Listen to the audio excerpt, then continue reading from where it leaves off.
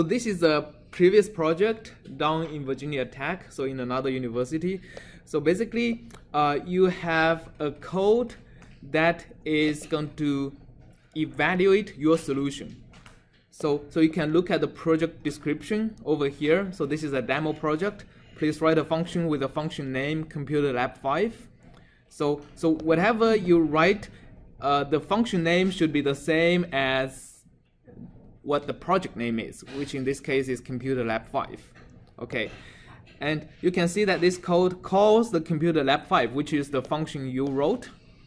Okay, and then it assesses the result. If it's not equal to, this is a dummy case, if it is not 256, it tells you your solution is wrong, otherwise it's right.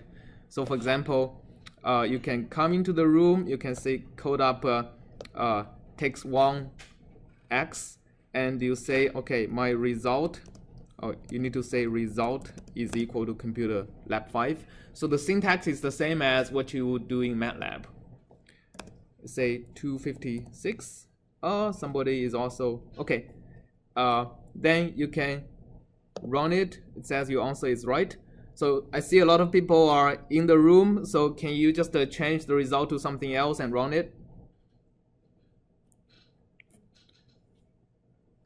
T Planton, yeah, 25, and yeah, it says your result is wrong. So click this one to